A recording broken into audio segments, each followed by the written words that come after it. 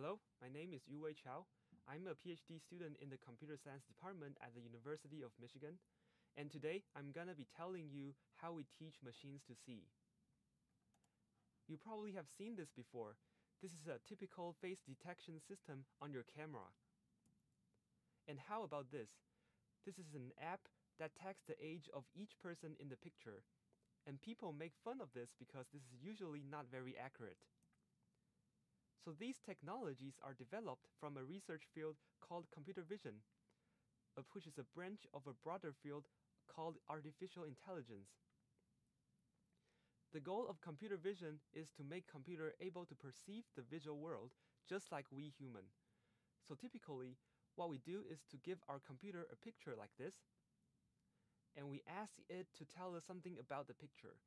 In this case, we want it to tell us that this is a downtown street view and also all different objects in the scene. Well, this seems to be super easy for you, but this turns out to be super hard for the computers, and let me tell you why. Let's start with a very simple task. Just name the object you see in the picture. So that is a cat, that's a dog, that's a chair. Easy enough. But this is not the case for the computers. In the computer world, each picture is essentially a two-dimensional array of digital numbers. Each of these numbers represents the color value you see in a small area of the picture, called pixels. So in order to be like a human, the computer has to take this entire array of digital numbers and figure it out, oh, this is a cat. So you see the problem. Seeing is not the same as understanding. Our eyes take the picture for us, but it really is the mechanism in our brain that makes us understand what we see.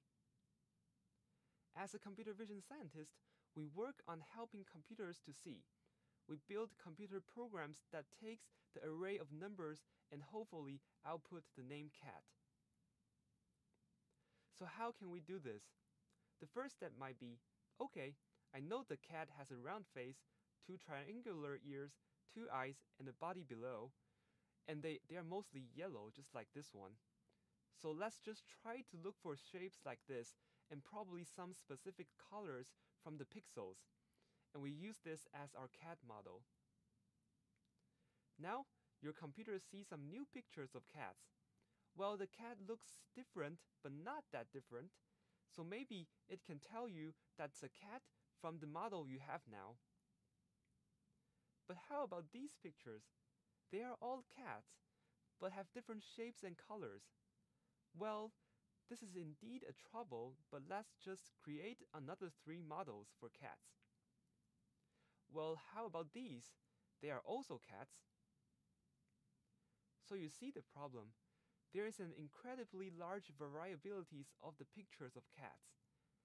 This is caused by the different poses, different viewpoints, and different breeds. And this is just for cats. There are still many other objects to be identified by our computer. And that really gives a hard time to the computer vision scientist. So now let's step back a little bit and think about, as a human, how do we learn to recognize cats?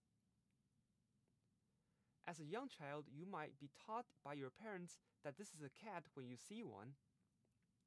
Or you might be taught by your teacher in the school what a cat should look like given a picture.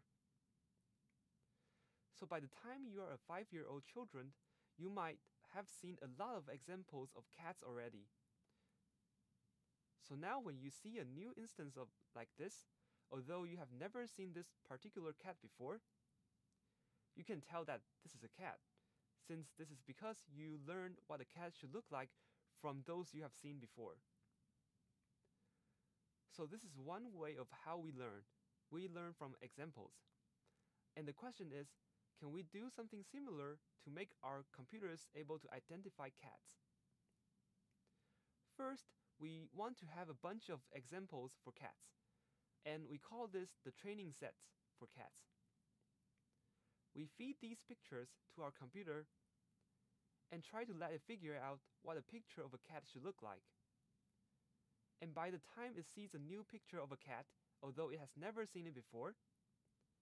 It can scratch its head and say, "Oh, this is a cat," since I've seen one similar to this one before. So you see this, learning examples are important. And more examples you can get, the better you will learn. You better want your training set to include all different viewpoints, different poses, and different breeds of the cats, just like these images. Now the computer vision scientists are happy because he does not have to struggle about the variabilities that a cat picture can have. Instead, his job now is to take his camera and go out and get some pictures for cats. We want to get as many pictures as possible. So how about let's just go get 1,000 cat pictures. It took some time, but he finally get it done.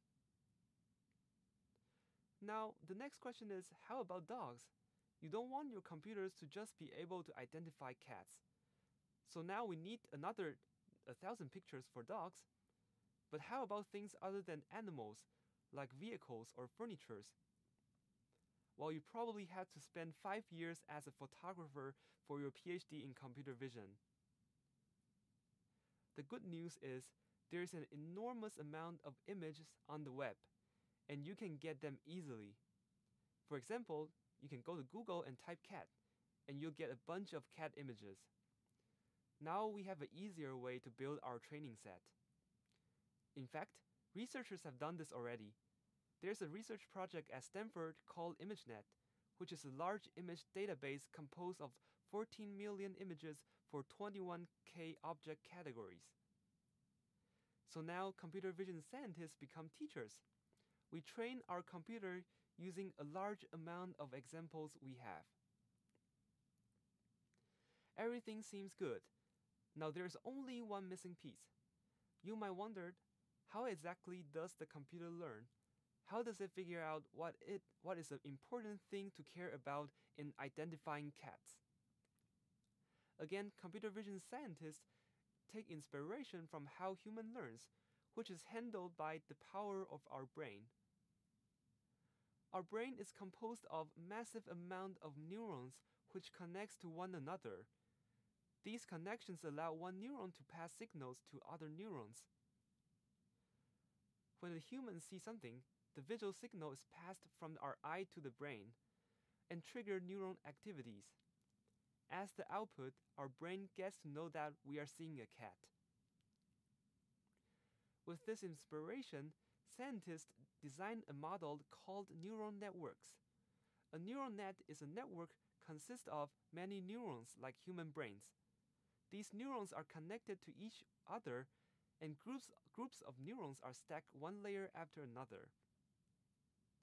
This is one neuron in the neural network. It connects to a bunch of neurons before it and a bunch of neurons after it.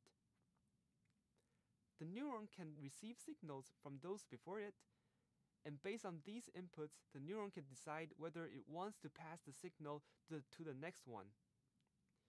If it decides to pass the signal, then we say the neuron activates. Otherwise, it does not activate. So how is this used for identifying cats? The cat image is passed in from the left of the neural network. The signal will then be propagated from the left to the right of the network. And the right neuron will be activated at the end and tells you that this is a cat.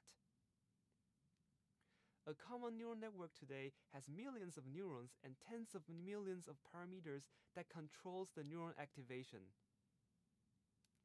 And these neural networks are trained with massive amount of training data. The training will decide how neurons should activate. With this amount of effort, computers are now getting better at naming objects, but still not as good as humans yet. But at least computer vision scientists is happy again. Back to where we start, we talked about naming objects, but computer vision is not just about naming objects. My research field in particular is helping computers able to understand what humans are doing in the pictures. For example, you can tell that a kid is riding a bicycle here, a man is eating a hot dog, and a lady is talking on the cell phone.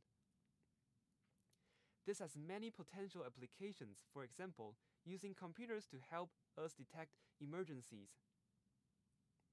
Or robot applications. Imagine one day robots will help humans with many daily tasks. If you want to get along with your robot, you probably want to make sure it understands what you are doing first. I hope you enjoyed the video. Thank you.